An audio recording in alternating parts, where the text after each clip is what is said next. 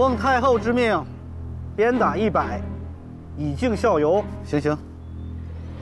哎，这爱儿真是可怜，不就要了一串佛珠吗？我不过是收了一串佛珠，已经不是并无大错。很多大事更是无辜，哪里比得上皇贵妃？主，怎么会发生这种事？本宫哪里会知道？回宫再说。皇贵妃娘娘小心身子要紧，索性小心送娘娘回宫。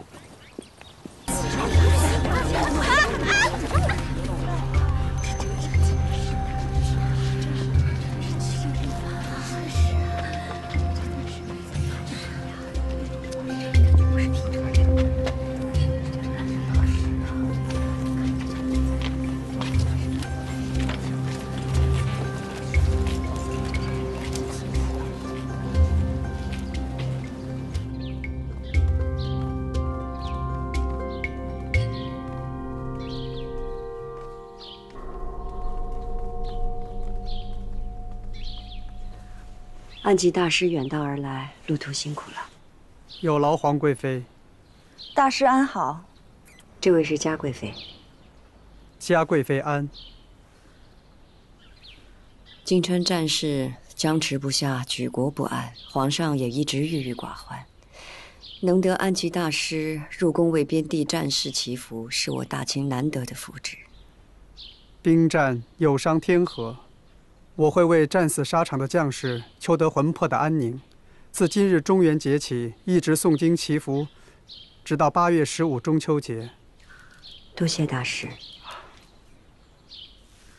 那就请大师和诸位弟子住在安华殿修行助道。多谢皇贵妃。安多师傅。阿弥陀佛。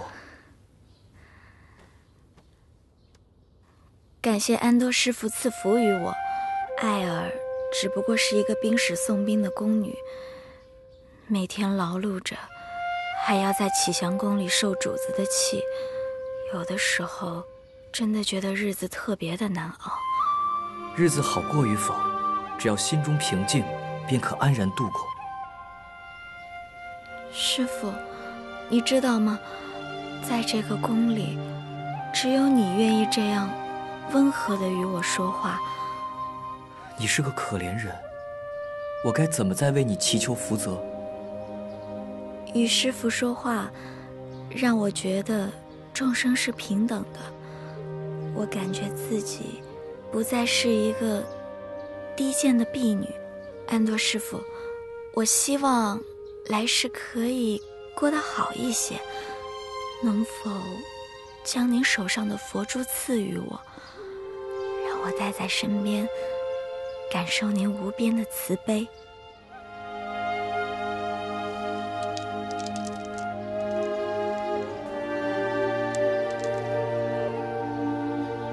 愿他与你平静与福泽。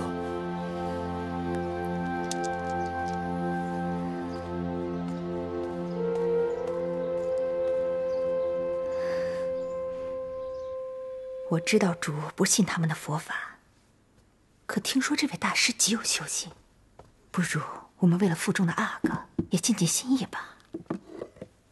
好吧，我是不会去的。你与立新每日一早将我亲手抄写的经文送去，请大师诵读吧。是。哎呀，这天气热得让人烦闷。怎么是你在拿兵？那个送兵的爱儿呢？爱儿忙着去安华殿祈福了。一个毛丫头，祈得到什么福气？倒不像皇贵妃，一封高位，连大师都过来巴结。谁知道是不是巴结？一男一女，无事献殷勤，能有什么好？这倒有点意思。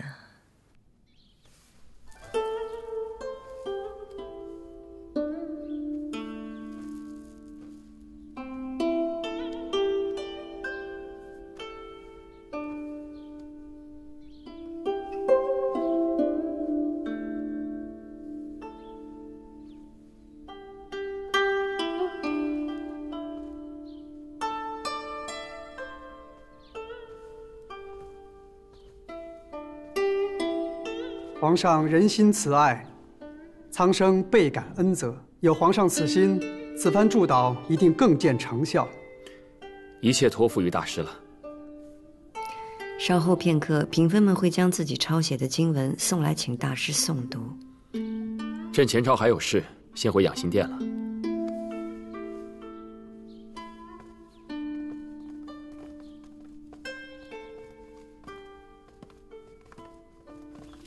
哎，皇贵妃小心！多谢大师。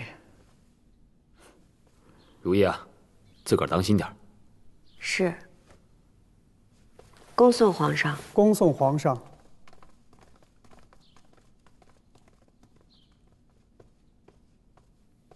奴婢请皇贵妃娘娘安，请大师安。起来吧。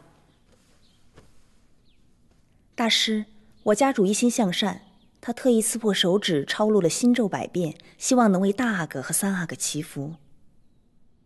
阿弥陀佛。等我诵读完毕，会送到佛前礼敬，转达纯贵妃慈爱之心。多谢大师，那奴婢就先告退了。大师修为深厚，宫中上下都对您虔诚敬重。皇贵妃娘娘每日早晚必至安华殿进香，更是诚心呐。能与佛音相伴，本宫觉得心里甚是安宁。我有2物，可送与皇贵妃娘娘。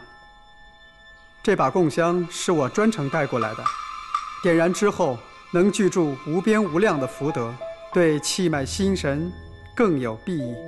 皇贵妃可以一试。多谢大师。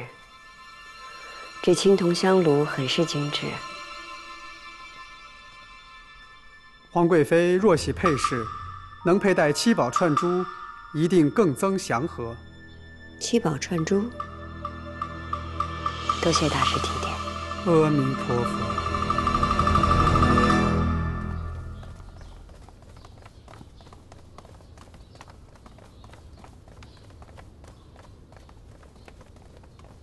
停！这些宫女都是往安华殿的吗？是，大师难得入宫，宫里的人们都想听他诵经，得到福报。大师精通佛法，人也长得端正俊逸，宫女们去的都格外勤了。这宫女少见外男，大师虽为出家人，但还是得避嫌。等祝祷完之后，命他早些出宫吧。这，走。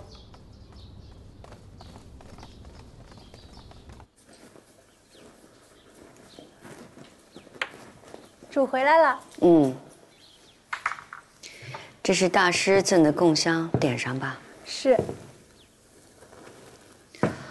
皇上的万寿节一切可准备妥当了？内务府回禀过，都齐全了，只是那日的歌舞还需要主过目。好。孝贤皇后刚崩逝不久，皇上的万寿节也不喜铺张，一切从简便是了。奴才这就去办。好冲的气味。这是大师特制的供香，可以除秽辟邪的。索性呢？索性姐姐还能去哪儿？亲自去请姜太医来请平安麦了。主，你看他们来了。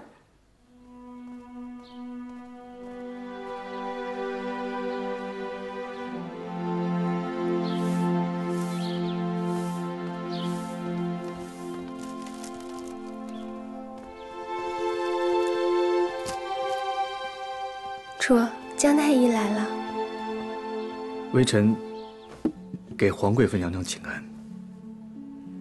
方才看着你们俩进来，两情相悦的，要再不许你们成婚，便是本宫的不是了。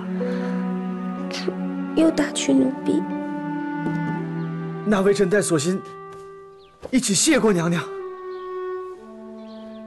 娘娘，微臣还是先给您请平安麦吧。好。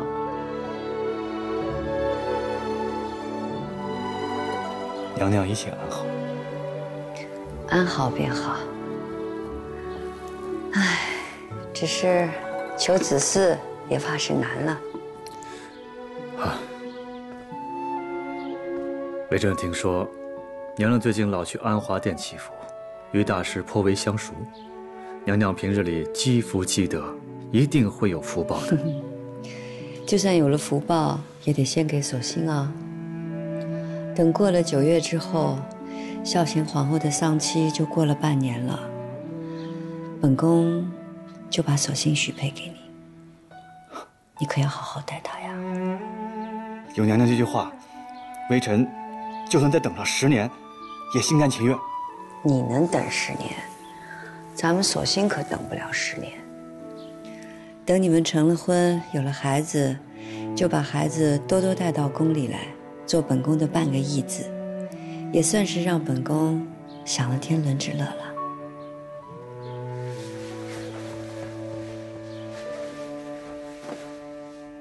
谢过娘娘。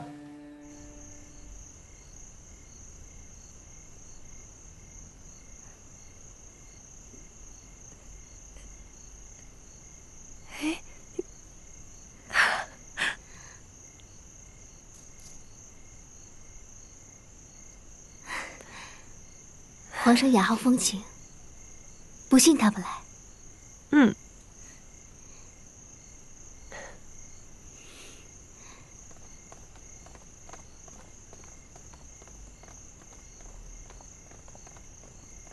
何处来的流萤啊？回皇上，像是永寿宫的方向。听闻令贵人喜欢萤火，常命人捕捉。皇上近几日为金川战事烦心，可要往永寿宫走走。好，朕去瞧瞧。这，起驾。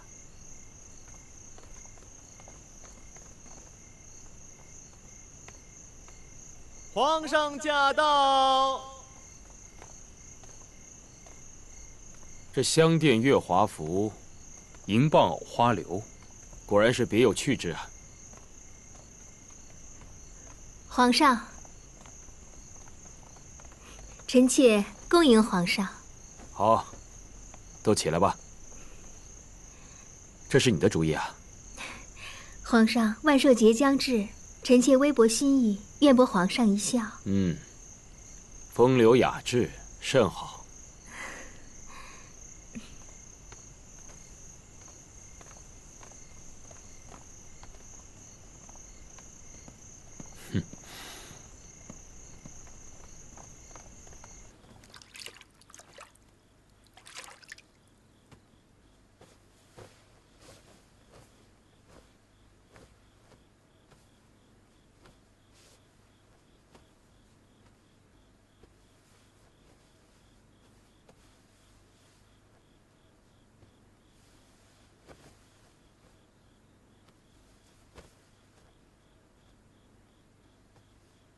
主今夜穿的这件衫子真好看，是内务府新制的颜色吧？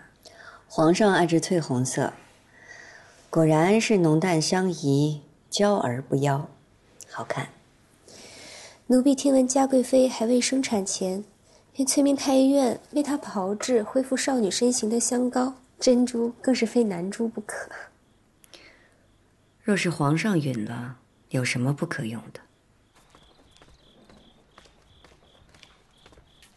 谁？有刺客！有刺客！追！抓刺客！不能追！这边，快到前面看看！快去那边看看！主出事了！主，进来回话三宝，怎么了？主，刚才奴才烧了热水，打算放在暖阁外边，供主所用。谁知刚经过院子，便看见一个穿着白衣的刺客，吓得奴才就喊了起来。那刺客听见声音以后，就翻前跑了。翊坤宫怎么会有刺客？抓着了没？那刺客跑得快，已经不见了。但是奴才听到外边巡守的侍卫追了过去，但抓没抓到奴才不知道。你赶紧去回禀皇上，再多派些人手，彻查翊坤宫和东西六宫。最重要的是护驾。奴才立刻就去。巡守的侍卫经过翊坤宫都是有班次的，并不在这个时辰，怎么会来得这么快？徐施主信封了皇贵妃，他们格外殷勤护卫些也是有的。格外殷勤护卫，就更不能让刺客进入翊坤宫了。说的也是。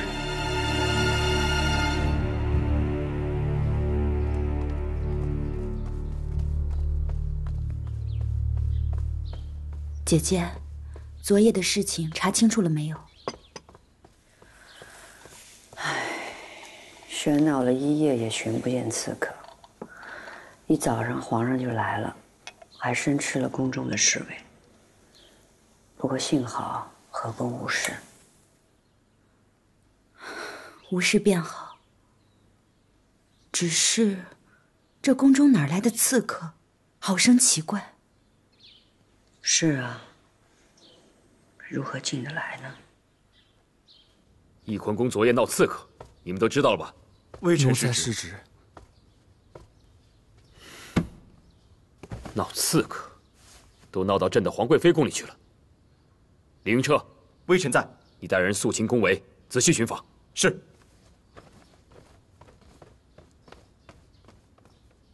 奴婢立心给皇上请安。皇上，主儿请您往启祥宫用膳。知道了。嘉贵妃可觉得好些了？有您陪伴，主儿自然好些。窗户一定关严实了。是。翊坤宫出了一次乱子，断不能有第二次，门禁需格外森严。奴才明白。主儿，李公公来了，请。皇贵妃娘娘安。皇上这个时候在午睡呢，你怎么过来了？皇上在启祥宫，嘉贵妃陪着说话呢。皇上请您立刻过去一趟。哦，过几日就是皇上的万寿节了，本宫正有事儿跟皇上禀报呢。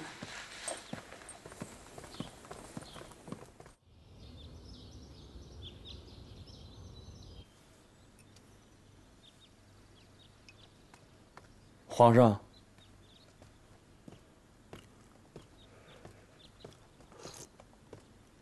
臣妾给皇上请安。坐吧。请皇贵妃安。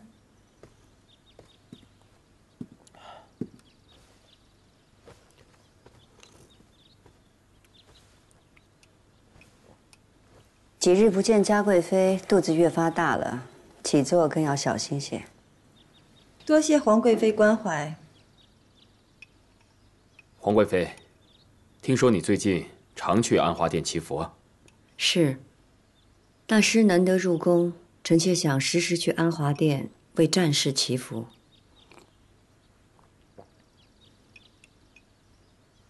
皇上，臣妾也为了腹中阿哥平安落地，每日都将臣妾所抄经文拿去安华殿请大师诵读。虽说大师是修行之人，可毕竟也是男子，所以臣妾从未亲自入内。说来，还是皇贵妃比臣妾更加诚挚，晨昏必至，十分虔诚。难怪大师都与皇贵妃极有眼缘，什么供香啊、手串呀，也只送给皇贵妃所用。大师确实赠予本宫一盒供香，至于手串，本宫并未见过。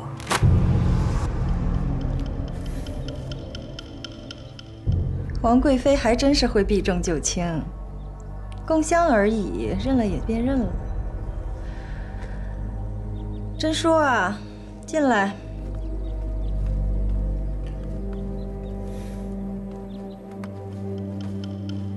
皇上万安，皇贵妃娘娘安。起来。皇上，前几日奴婢奉主之命去安华殿祈福，恰好碰见皇贵妃娘娘与安吉大师举止亲密，窃窃私语。随后，安吉大师将一盒供香、一个青铜香炉交到皇贵妃手上，并将此串手串亲自戴在皇贵妃手腕上，以作定情信物。皇上，臣妾并未见过此物，你如何就认定它是定情之物？既是定情之物，又怎会在你手上？真叔只不过是说出所见而已。这个定情之物，是臣妾与这个方胜一起拿到的。朕已经看过了，拿给皇贵妃看便是。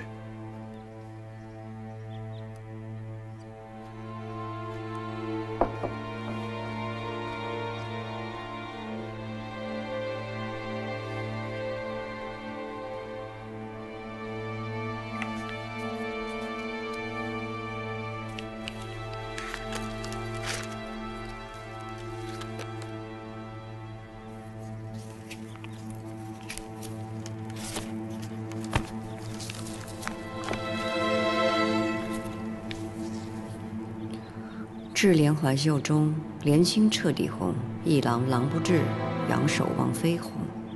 得君手串相赠，已知两下之情。此物凭所欣，待与君为证。君若有心，今夜候君于翊坤宫东暖阁。嘉贵妃，这又是何物？你从何而得？这方胜上的萱草图案，原是取同心双合之意。是被那日追捕刺客的侍卫捡到的，他们看过之后惶恐不已，便交与臣妾。臣妾哪敢多看一眼呀，便只能交与皇上定夺。皇上看过之后，也找侍卫查证过了。皇贵妃，你可看仔细了，这洒金红梅剑可是内务府只供翊坤宫所用，也只是因为皇贵妃喜爱梅花。这同心结还是次要，重要的是上面的字迹。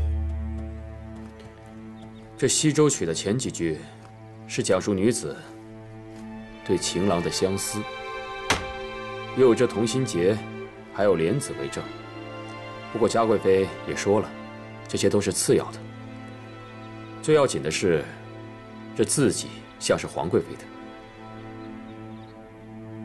皇上，这不是臣妾写的，不过字迹确实与我的字相似。皇贵妃的书法是师从魏夫人的簪花小字，宫中嫔妃无人学过，所以也无从仿起。要是惠贤皇贵妃在的话，也许还能临摹几许。不过惠贤皇贵妃早已驾鹤西归，所以再无旁人了。这上面的字迹是不是皇贵妃的，皇上自然认得。至于这手串嘛，臣妾猜想，许是作为信物引刺客入翊坤宫相聚所用。谁知被人发现惊动，受到惊吓，落荒而逃时落下的。皇上，臣妾并未做背弃您的事儿。皇贵妃，这刺客在时，你正在做什么？臣妾在准备安寝，有所心为证。嘉贵妃，你问过安华殿，当时大师又正在做什么呢？大师以静修为由，将自己闭锁在安华殿2楼，不许他人出入。可以大师的功力，从2楼跃下，想必也不是什么难事。皇贵妃，你沐浴之后便要安寝，想必这刺客也是算准了时候来的。这前几日真书刚撞见大师赠你手串，这没过几日，就出了这刺客夜入翊坤宫之事，且有侍卫撞见。这刺客穿着与大师极为相似的衣袍，加之这信签上的诗句，皇上，这许多事堆加起来，未免也太过巧合了。朕相信这世间自然有巧合之事，所以这件事情，朕自然会清查。皇上，既是私通之事，臣妾为何不叮嘱宫人？发现刺客大叫的，为何竟是臣妾的长侍太监三宝？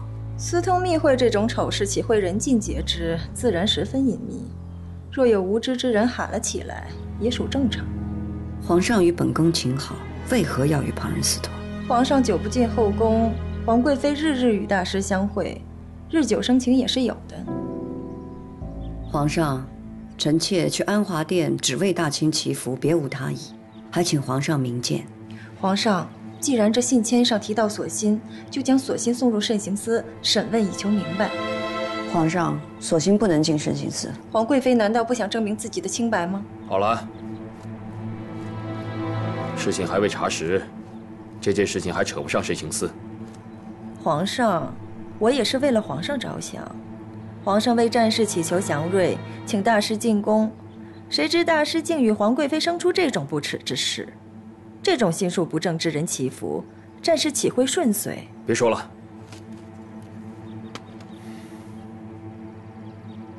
皇贵妃，你先下去歇息吧。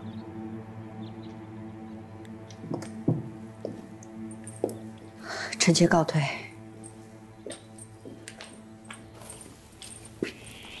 主，怎么会发生这种事？本宫哪里会知道？回宫再说。皇贵妃娘娘小心身子要紧，索性小心送娘娘回宫。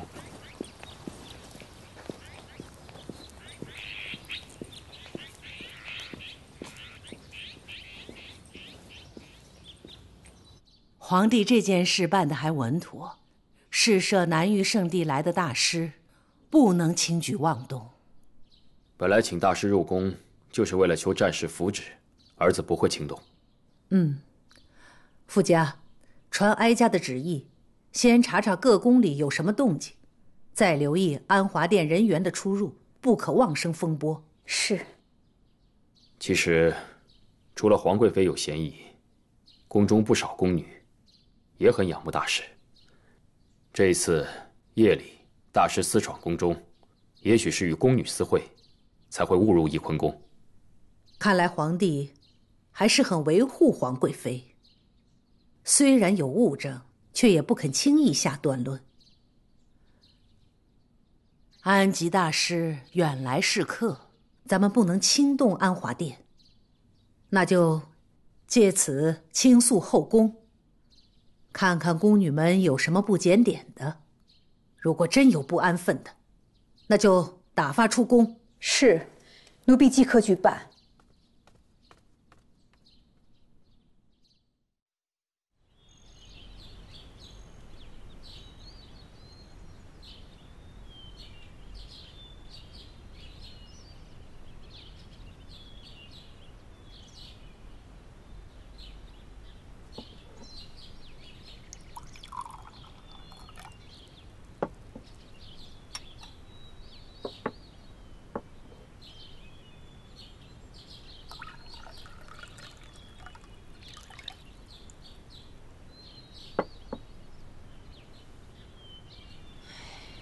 这是非怎么总是跟着咱们呢？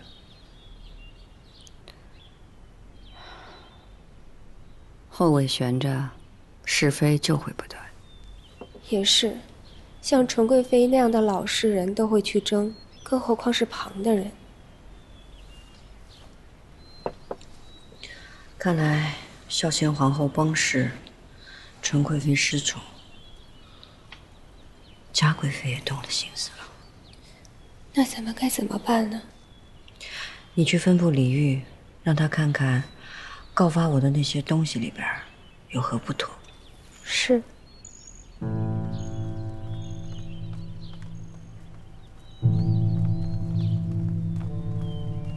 请皇贵妃娘娘安。皇贵妃娘娘，后宫闹了刺客，怕是宫女们行为不检惹出来的。 太后命奴婢搜查东西6宫，以证清白。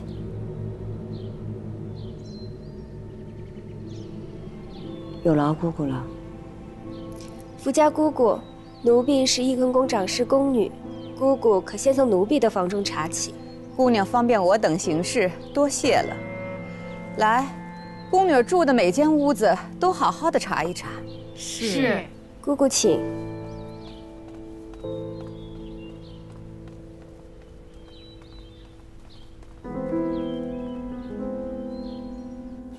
这事你怎么瞧？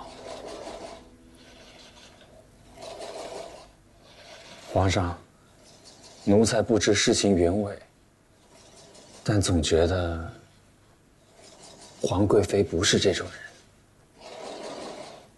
这朕也知道。恕奴才多嘴。皇上这么问，恐怕也是心中有疑惑吧。皇贵妃是朕亲自挑选，情分不同。虽然有数样误症，但朕也不能全然相信皇贵妃与大师有私情。事关皇贵妃名节，皇上慎重一些也是好的。所以朕请皇娘来处置。皇娘虽然对皇贵妃不甚喜爱，但到底笃信佛法，不会轻易偏私。皇上还是很心疼皇贵妃的。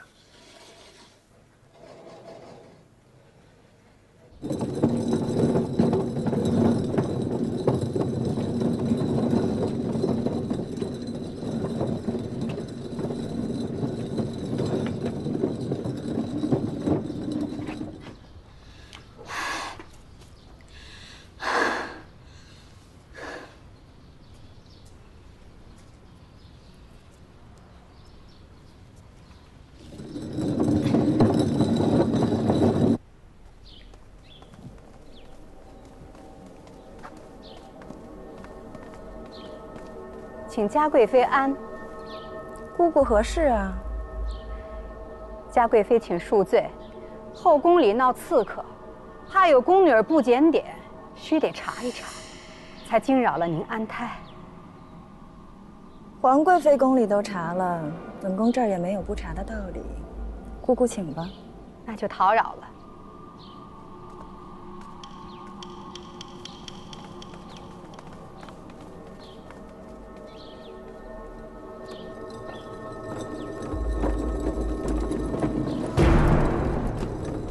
站住！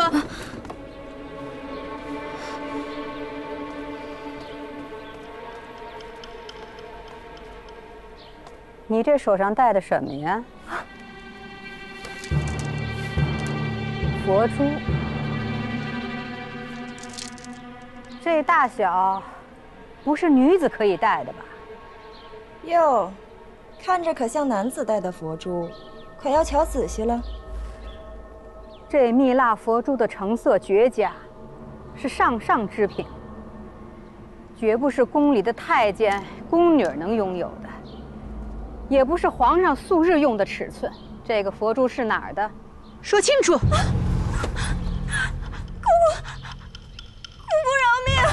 这下可好，捉贼捉赃。姑姑请便吧。来人，把他带下去。姑姑，我不是偷的。启祥宫上下搜了，我真的不是都没偷的。查错。姑姑饶命啊！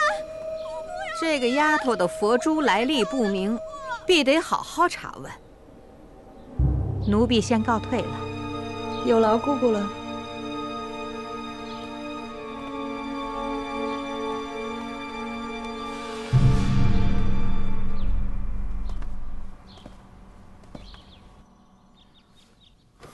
皇娘，冰室那位宫女艾儿，查问的怎么样了？是个胆小的，夫家一问就全招了。那佛珠是他向大师的弟子安多求来的，为了给自个儿祈福，日夜带在身上。这男子的佛珠，这样贴身带着，这艾儿实在太不检点。这安多轻易将贴身之物许人，也太过于轻率。会不会，这安多才是夜闯翊坤宫之人？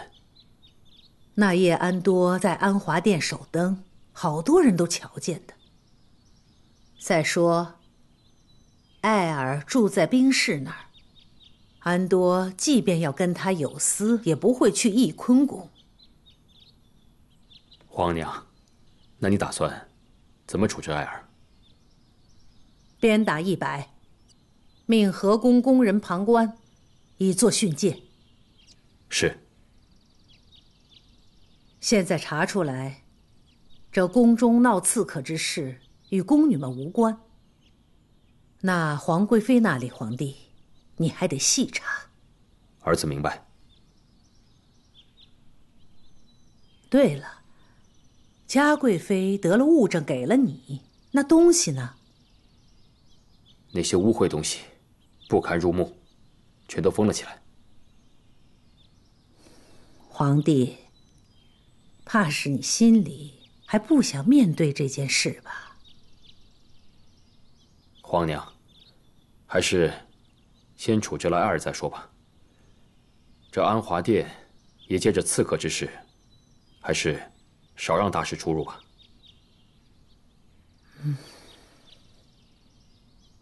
也好。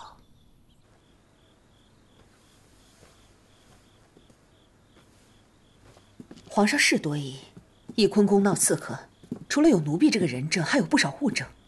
可皇上并非全然相信，主这步是不是走得急了些？一点都不急。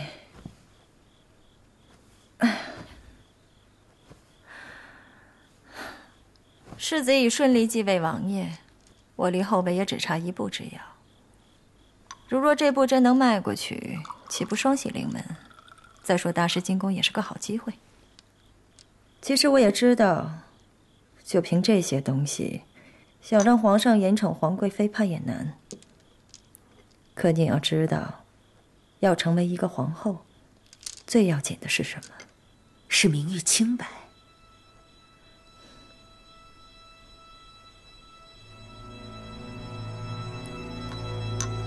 一个被情欲流言所缠绕的女子，如何能成为一国之母？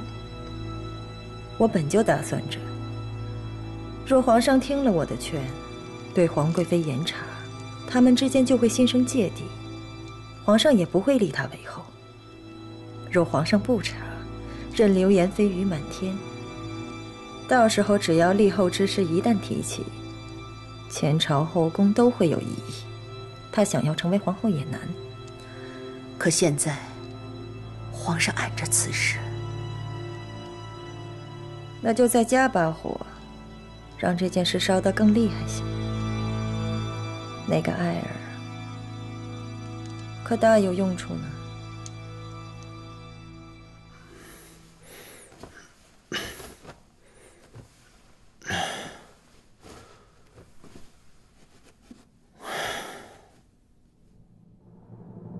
皇贵妃小心！皇上久不进后宫，皇贵妃日日与大师相会，日久生情也是有的。皇上，臣妾并未做背弃您的事儿。臣妾去安华殿只为大清祈福，别无他意，还请皇上明鉴。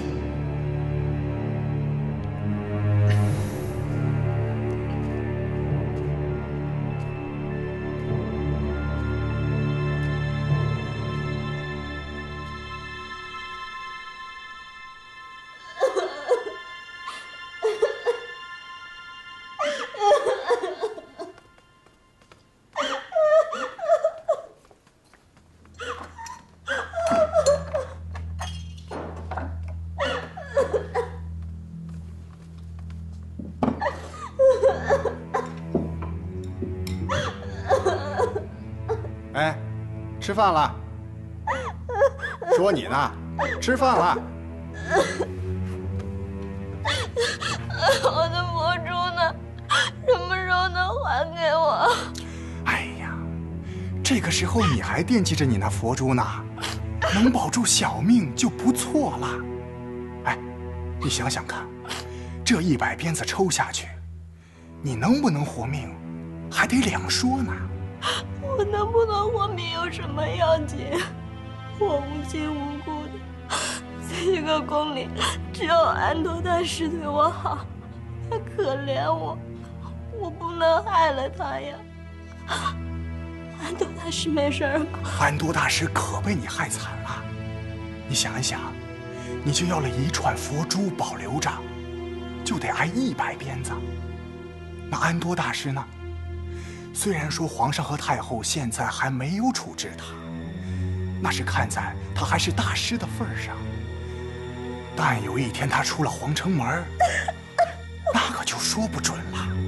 哎，你说你是不是害了人家？我这辈子到头来就是一死，可是我不能害了安多大师呀。不过呢，不是没有一点办法啊。哎，我给你出个法子。或许能够让他们顾不上安多大师，也许就留了他的命。什么法子？你听着，我跟你说。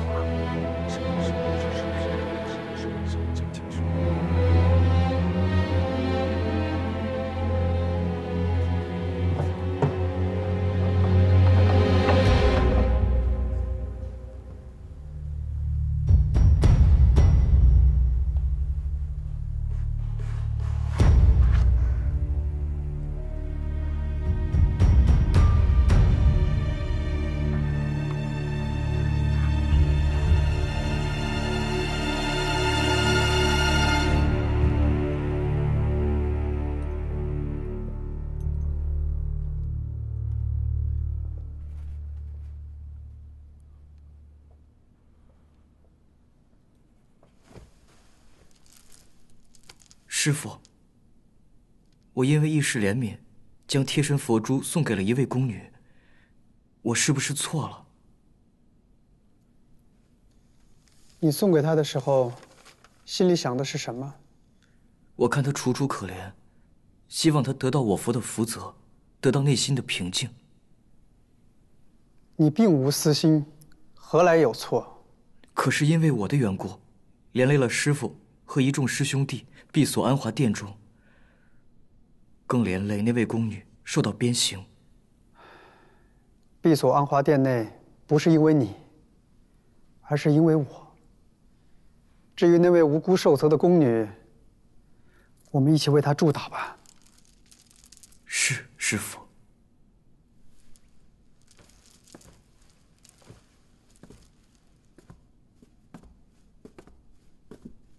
宫女爱儿行为不检，思乡受受，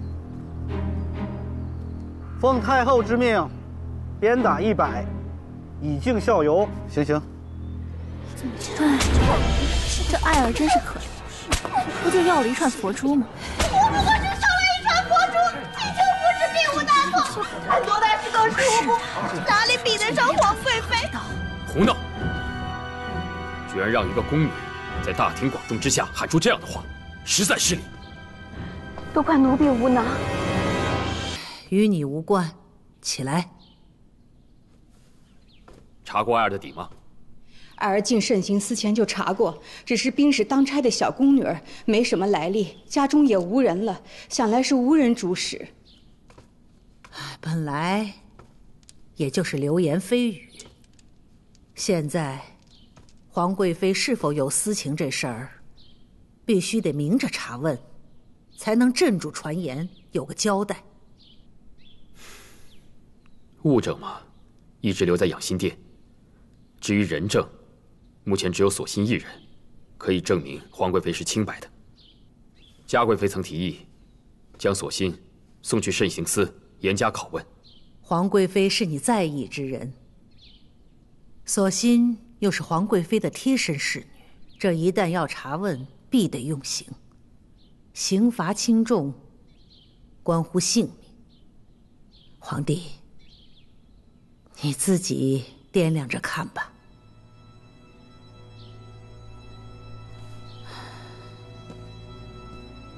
至于别的，别多想了。过2日就是你的万寿节了，不要被琐事烦心。哀家先回去了。是。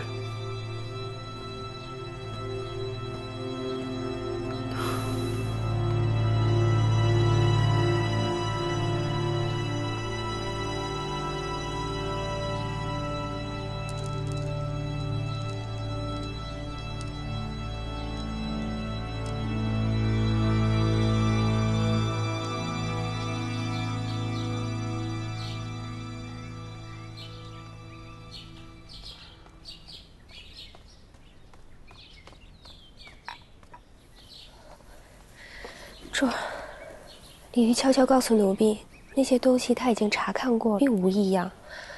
而且，皇上懊恼，不愿见着那些东西，已经叫人封起来放着了。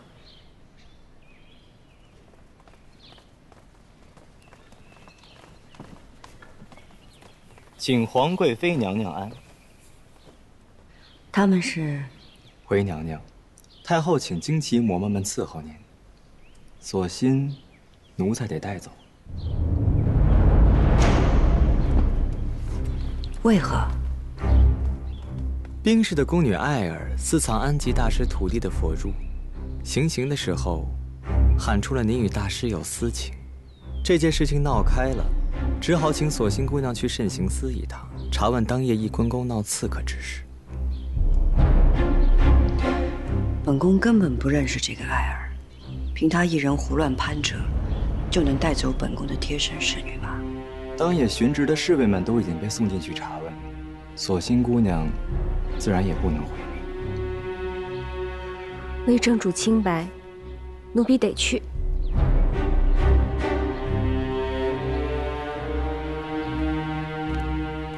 锁心，本宫会尽快查明，见你出慎刑司。主放心。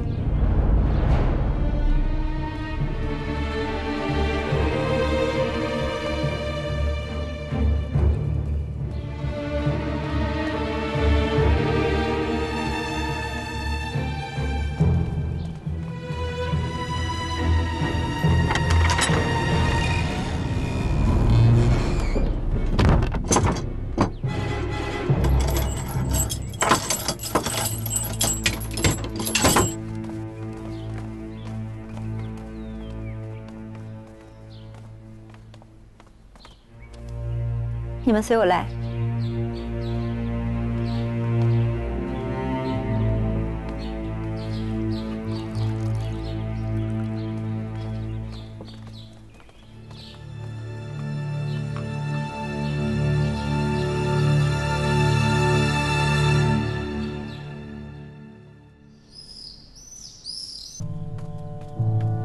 丽心，你先下去吧。啊。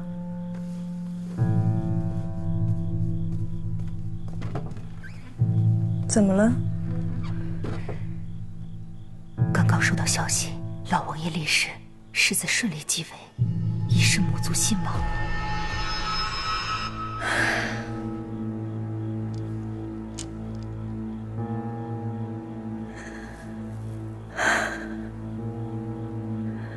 听说新王承袭王爵，要进京拜见皇上。这么多年，或许我能再见他一面了。是，肯定能见一面。这回主封了贵妃，新王知道肯定高兴。只可惜，纯贵妃倒了，是乌拉那拉氏封了皇贵妃，白白便宜了她。按照皇子的长幼次序，也该轮到咱们永城了。乌拉那拉氏没有子嗣，况且她才刚登上皇贵妃之位，还没站稳，谁去推一把，她就倒了。皇贵妃要是倒了，宫里就只有您了。等信王进京的时候，我要告诉他这个好消息。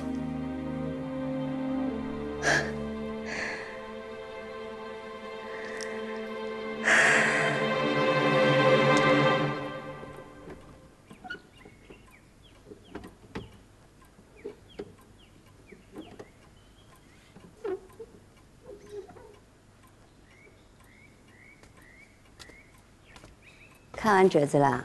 是啊，讷亲来到军中，限3日内攻克沙罗奔，若有劝谏者，便以军法处置，3军振据。看来这次啊，他是有必胜的决心了。张广嗣有将才，讷亲是您的能臣，若能协同一心，获胜在望。朕也盼着好消息啊。这兰花姿态轻盈，可落笔得再潇洒风流些。臣妾本来就不善丹青，婉贵人才是妙笔生花。这婉贵人呐，画是画得不错，只是她每次看到朕，总是小心翼翼，可以说是婉约有余，情致不足，这画也就无趣了。皇上哪是在看画，分明是在评人嘛。皇上，御氏一族递来的消息，世子新承王位，却与王妃发生龃龉，逼得王妃羞愤自杀。朕记得，这个新继位的御氏王爷，他的王妃可是他的发妻。就是因为这位御氏新王爷气死了发妻，才惹得物议如非。岂有此理！不能善待发妻，就是无情无义，还逼着发妻自尽，可以说是不配为人。将他押进京来，朕亲自发落。这，还有，这件事情不要让嘉贵妃知道，让她好好生产。这。岂有此理！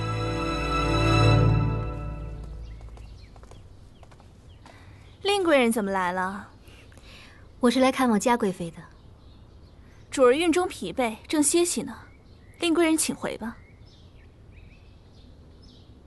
好，这些薄礼替我转交给嘉贵妃吧。启祥宫不缺这些杂件儿，您客气了。贵人还有别的事儿吗？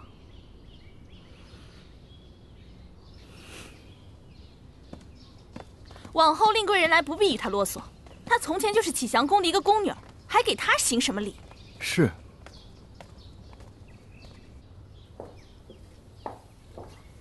令主，奴才给令贵人请安。金钟公公，请起吧。这大热天的，令主脸色不大好。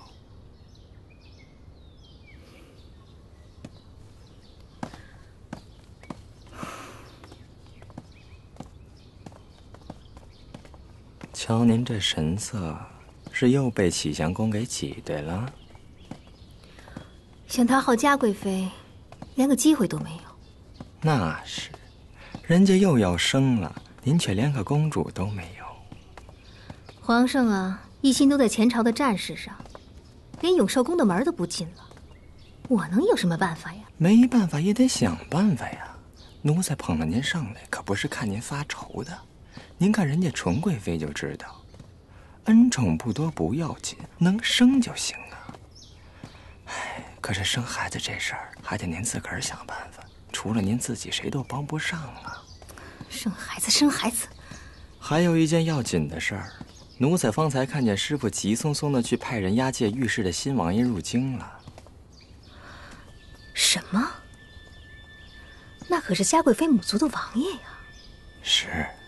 奴才细细打听了，御史的新王爷逼得发妻自裁，皇上龙颜大怒，如今只瞒住了嘉贵妃，怕她惊动了胎气。哟，可御史王爷被押入京城，这事儿可瞒不住啊。是瞒不住啊，可嘉贵妃要是在临产前知道，令主说会怎么样呢？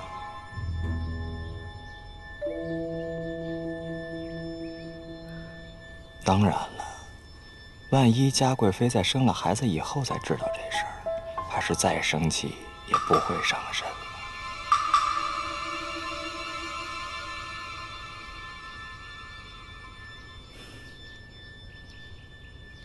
我明白了，这个消息我会好好留着。奴才还得去送糕点，先行告退。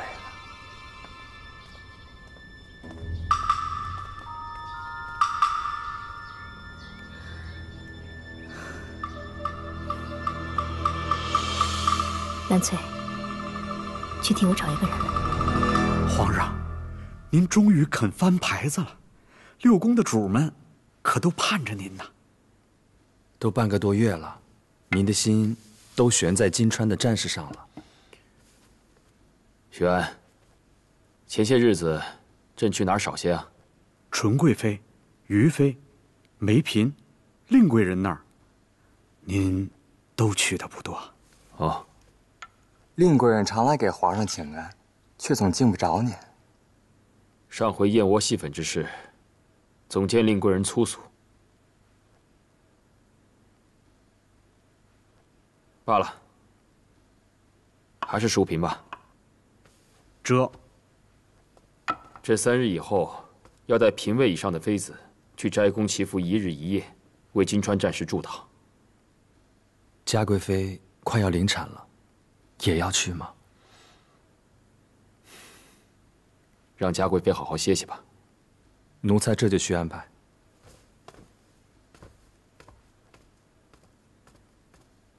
赵侍卫，听说您是林大人亲自举荐来坤宁宫，顶替他从前的位置的，您的前途无量啊！嗨，其实我兄弟凌云彻也没什么，就是讲义气。凌大人救了孝贤皇后，一定会给咱兄弟们说说，照顾照顾兄弟们。那是的，给银子。赵侍卫没问题，放心。来，那就有劳了。给银子，我来。赵侍卫，外头有人寻你。谁呀？是个女的。女的？女的？那我出去看看。你先玩着。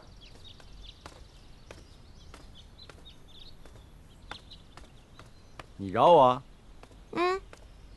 你就是赵九霄、李云彻的兄弟？是啊，你是？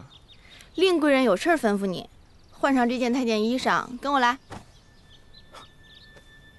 这哪来的太监衣服呀？一股味儿。别废话，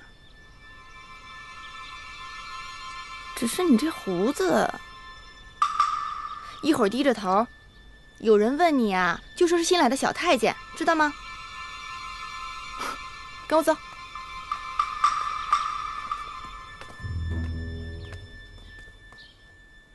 赵侍卫，别乱看。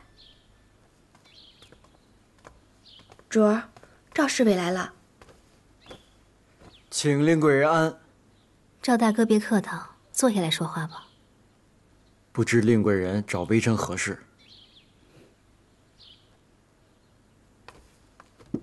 赵侍卫，坐下吧，令主有话问你呢。谢令贵人。赵大哥与凌侍卫来往还多吗？咱们兄弟还是和以前一样。我与凌侍卫青梅竹马，如今竟生疏了呢。他怕是已经恨死我了吧？贵人侍奉皇上，那云彻虽然心里难过，但还是很惦记贵人的。早已形同陌路，还说什么惦记啊？这么多年的情分，怎么能不惦记呢？几次他来冷宫找我，我都看他时不时发呆，想必是想到以前的事了。话是这么说，可他总归跟你抱怨过我吧？这个真没有。云彻这个人实在，他要是恨谁，那心里藏不住。听你这么说，我也就安心了。朋友相识一场，别落个心怀怨恨便好。兰翠，是。送赵大哥回去吧。是。微臣先行告退。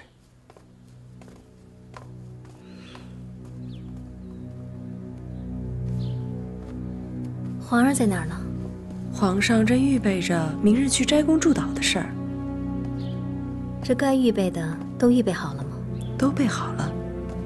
只是卓儿，想定了的事儿，何必还找这么个人来问？要做好一件事，就要十分有底。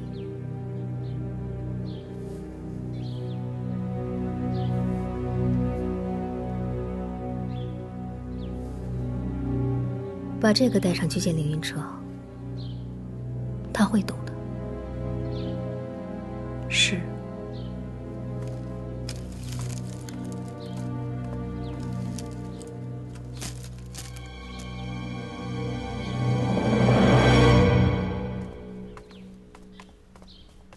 这边直走，就是长街了。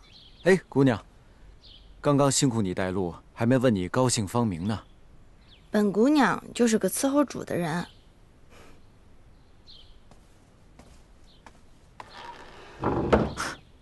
有意思。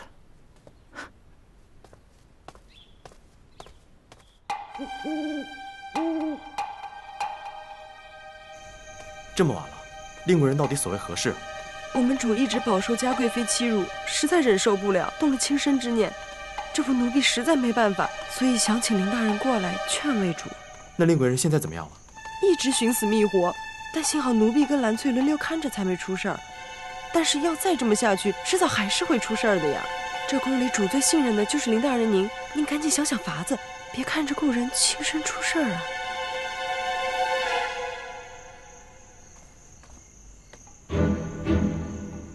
燕婉的性格从来不会如此软弱，若真是这样的话，想必也是被嘉贵妃逼迫所致。对，主一直不算得宠，又逃不出嘉贵妃折磨，实在是痛不欲生。这不，皇上跟妃嫔们都去斋宫了，您守着养心殿也无事，帮奴婢劝劝主吧。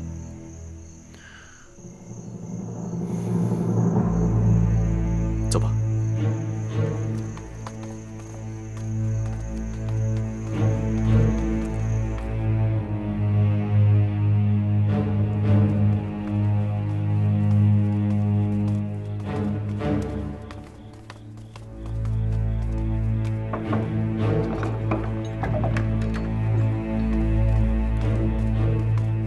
林大人，入宫不能带刀。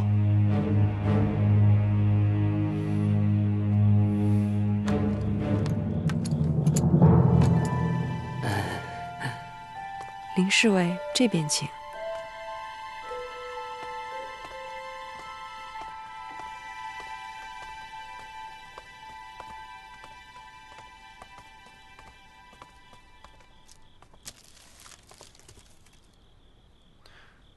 还请春长姑娘前头引路吧。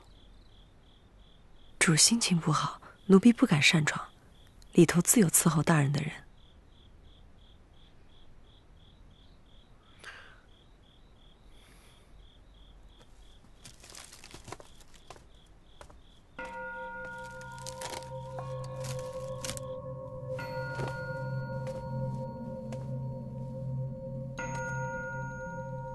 令贵人。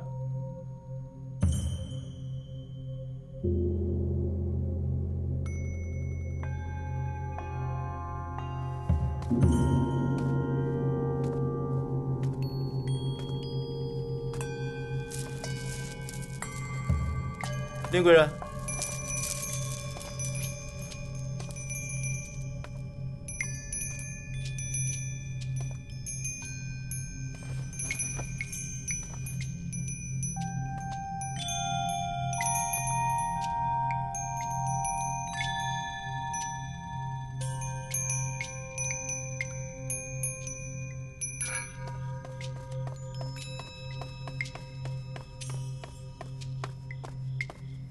进去了。哎，也不知道那东西管不管用。那是秘制的香药，正得皇上那时候留下来的好东西。今天便宜他了，事成之后，我给他一壶毒酒，送他上西天。令贵人，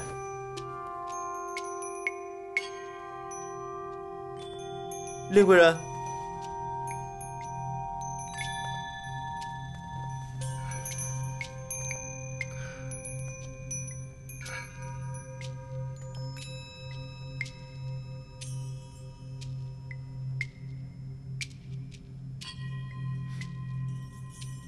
什么味道？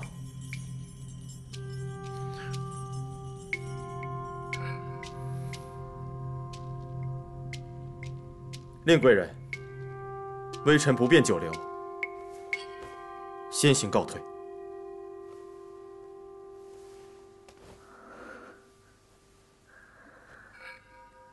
云彻哥哥，你急什么？我在这呢。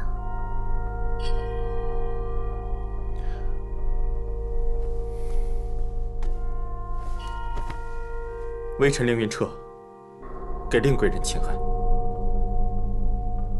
春常跟我说你有轻生的念头，让我来劝劝你。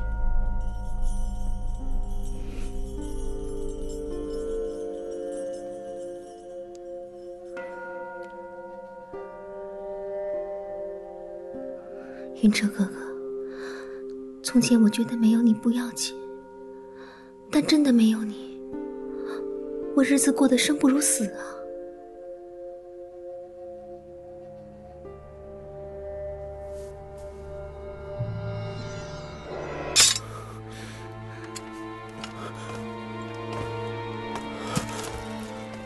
怎么办？快去！怎么办？快去！啊！快去！主，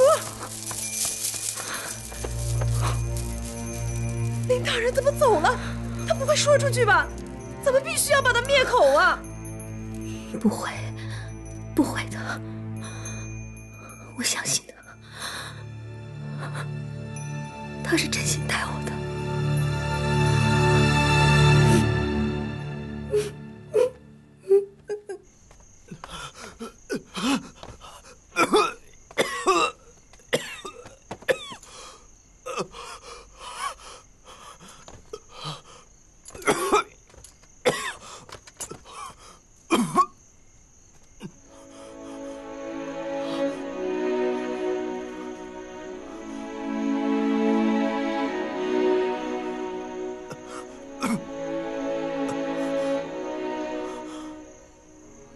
云彻哥哥，怎么了？